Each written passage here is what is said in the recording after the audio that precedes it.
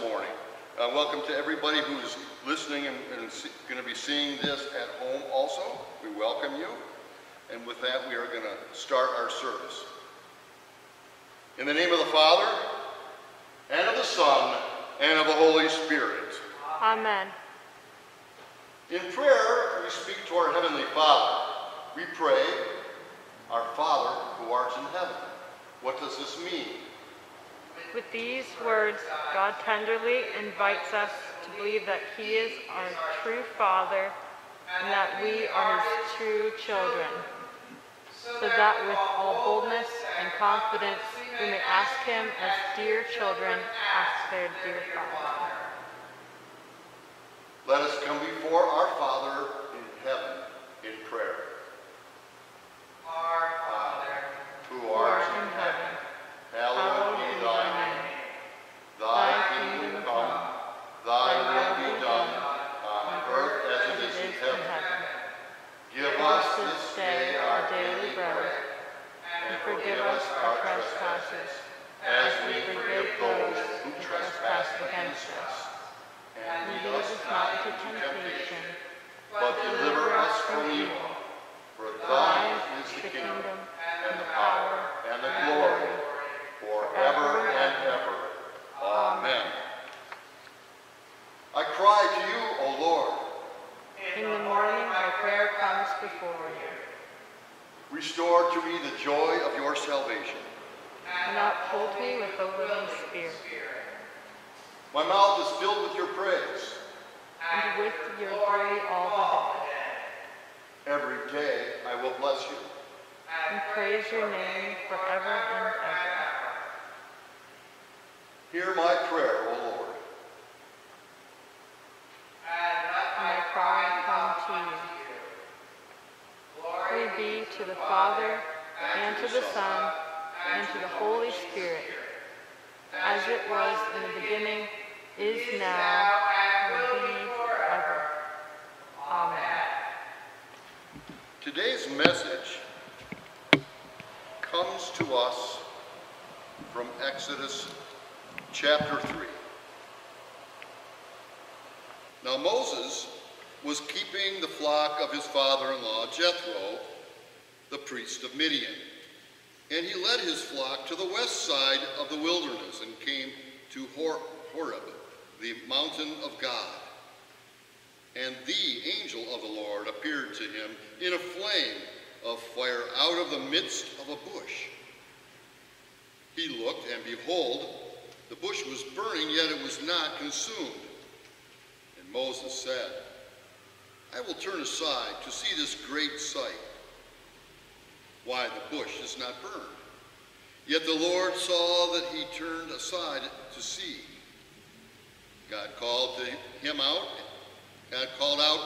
out of the bush, Moses, Moses. And he said, Here I am. Then he said, Do not come near. Take your sandals off your feet, for the place on which you are standing is holy ground. And he said, I am the God of your father, the Father, God of Abraham, God of Isaac, and the God of Jacob.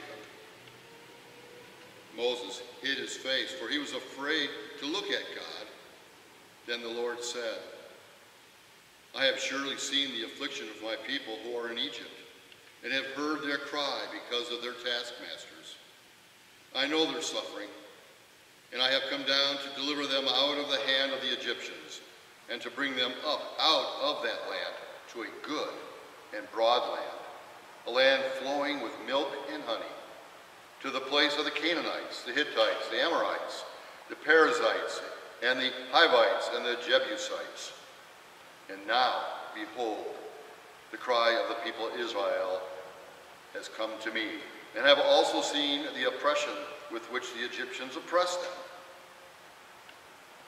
Come, I will send you to Pharaoh, that you may bring my people, the children of Israel, out of Egypt. But Moses said to God, Who am I that I should go to Pharaoh and bring the children of Israel out of Egypt? He said, But I will be with you, and this shall be the sign for you, that I have sent you. And when you have brought the people out of Egypt, You shall serve God on this mountain. This is the word of God. Thanks be to God.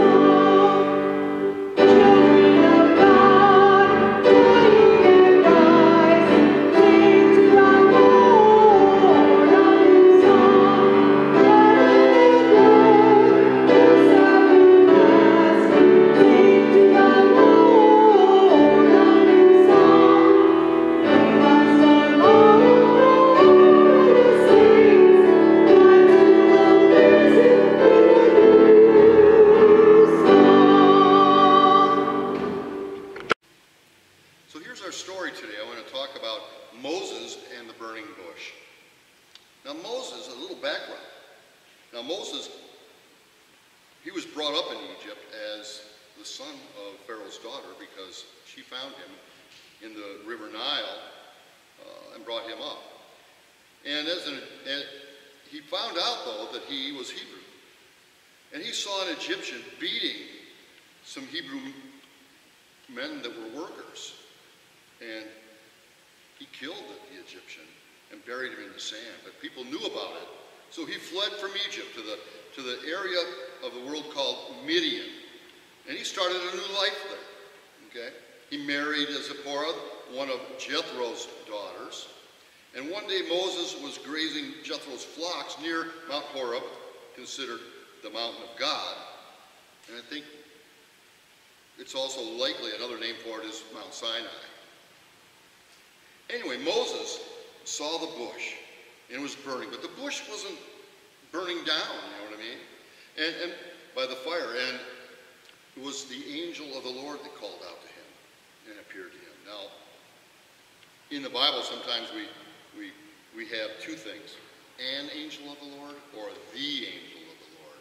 And sometimes we think of the angel of the Lord as this specific angel or his messenger or his word. So we're thinking maybe this is maybe Jesus, years and years later. All right, so this is before Jesus was born. Then he went to get closer, and we heard from the story that God told him to take his sandals off. He's on holy land or holy ground. And then Moses listened to God talk about how he wanted to save the children of Israel. And then Moses was kind of funny. He didn't want to go back maybe to Israel because Pharaoh and those guys might have been looking for him. He murdered one of the Egyptians. That may have been one reason, but there may be some others. And maybe it was that he was very comfortable with what he was doing. He didn't want to change what he was doing. He had a nice life. So he has excuses. All right. Here's one of his excuses. He says to God, "Well, who am I to go talk to Pharaoh about this issue?" Right? He might have said something like, "Are you sure you got the right guy here?" And God said, "No, I'm going to be with you. You will get your words from me." And then he also said later on, he said, "Well, what am I going to tell the people of Israel when I get there? That I'm from the God of Abraham, Isaac, and Jacob." They're going to say, "What's his name?" And then, so how should I say that, Lord? And God said to him, "I am who I am." And he says, "Say to the people of Israel that I am sent you." So God dispels another one of his complaints or trying to get out of the whole thing. There's another one also. He comes to the Lord later in chapter 4 and he goes, "I'm not a very good speaker, Lord. Maybe somebody else should go." In fact, he says, "Send somebody else, right to God." And God says, No, you have a brother named Aaron, don't you? We'll use him to speak for you. Okay, so no matter what Moses, what he said and what he tried to get out of it, right? God said, "No, you're going, and I'm going to help you through this," just like he does with us in our lives.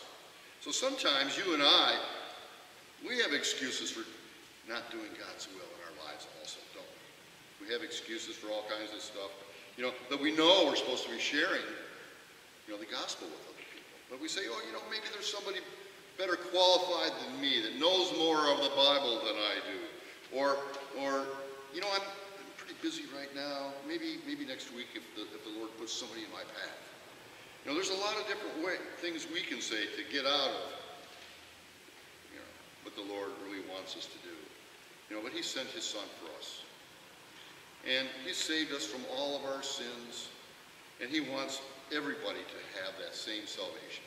So it's for us to overcome some of our sinful procrastinating, I guess, if you could call it that, a dragging of our feet, or wanting to do only what we want to do instead of God's will, and do his will and help other people hear about the Lord God Almighty that saved us all from our sins, saved us on the cross and rose on Easter morning.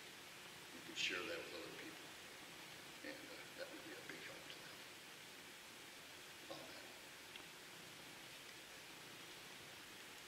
At this time, then, it would be a good time to bring your offerings up to the front of the classroom. Normally, when we would meet in the sanctuary here, we would bring them up onto the altar. But this morning, bring that up to your teacher up front. Okay?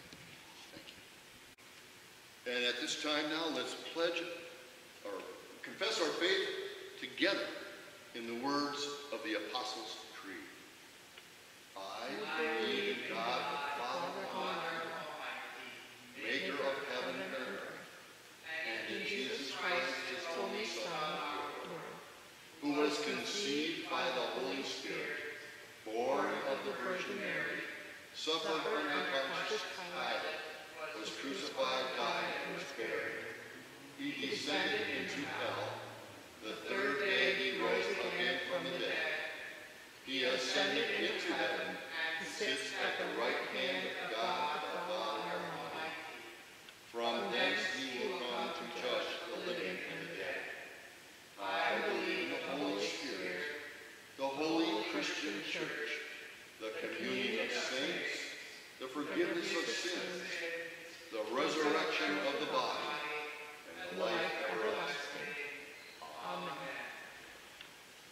this time also we're going to pray Luther's morning prayer. So fold your hands and fold above your heads. I thank you, my heavenly Father, through Jesus Christ, your dear Son, that you have kept me this night from all harm and danger. And I pray that you would keep me this day also from sin and every evil, that all my dealings and life may please you. For into your hands I commend myself, my body and soul and all things. Let your holy angel be with me, that the evil foe may have no power over me. Amen. Let us bless the Lord. Thanks be to God. The Lord bless us, defend us from all evil, and bring us to everlasting life. Amen.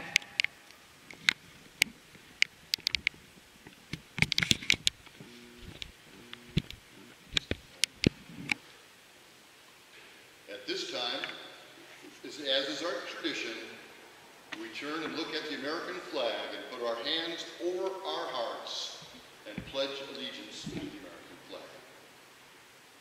I pledge allegiance to the flag of the United States of America and to the republic for which it stands, one nation, under God, indivisible, with liberty and justice for all. Go in peace and serve the Lord. Thanks be to God.